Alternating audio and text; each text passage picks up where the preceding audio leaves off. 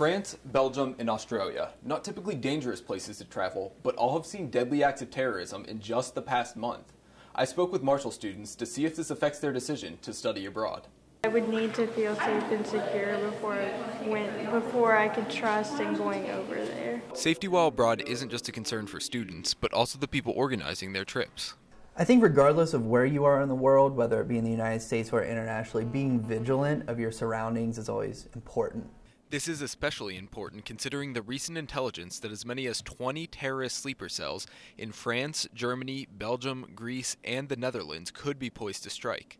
Study abroad coordinator Ryan Warner says Marshall's program takes precautions to keep students out of harm's way. We do not send any students anywhere where there is a government-mandated travel warning. At this current time, there's nothing to really be worried about when it comes to traveling overseas academically. Nonetheless, there can still be nerves. It's concerning as a tourist who is already going to be in a place that's unfamiliar to me.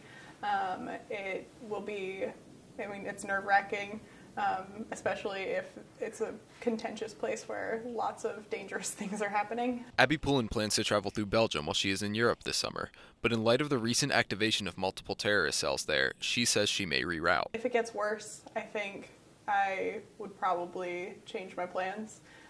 If it becomes especially dangerous. Professor of Political Science Dr. Mary Beth Beller says the best way to stay safe is to stay informed.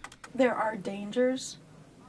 They are unpredictable. The first thing to do is to check with the American Embassy, right? If the embassy assesses that it is not safe for Americans to be in a place, they will absolutely issue a ban or a warning. If the embassy is not doing that, consider it safe. Day-by-day international travel warnings can be found at this website, www.travel.state.gov. Rob Engle, MU Report.